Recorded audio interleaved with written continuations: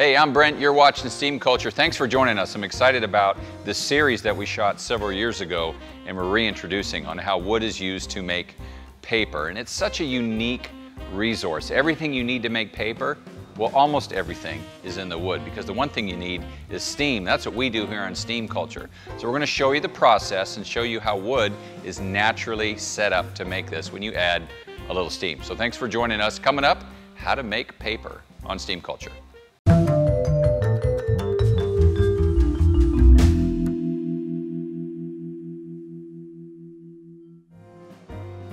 So we all know that trees are used to make paper. Now, before the tree can be used to make paper, we have to break it down into wood chips. Massive, massive piles of wood chips.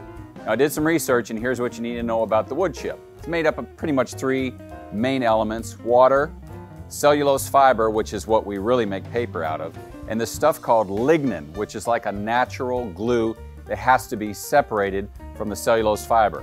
Here is where the steam comes in. We're going to put everything into a big, basically a large pressure cooker called a digester. In go the wood chips, in go some water, and in go this cooking liquid called white liquor. Lid goes on it, and high pressure steam around 340 or 350 degrees is going to be placed in the vessel depending on who's doing the cooking.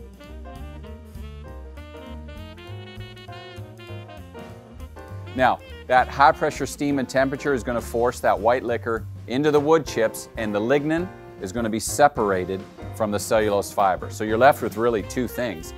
You're left with this pulpy, almost cooked oatmeal kind of substance, which is wood pulp, and then a dark substance, which is the separated lignin and water, and it's called black liquor.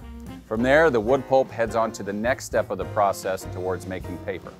Now, if you stick with me next week, I'm going to tell you how steam affects that black liquor and what it's used for, because that's really kind of cool. So I hope you'll stick with me next week for that. I hope you'll send me some emails or some ideas at steamculture@waring.com, because I like to get those. I hope you'll find us on social media, because we're everywhere. And I hope you'll join me next Friday for a new episode. I'll see you then.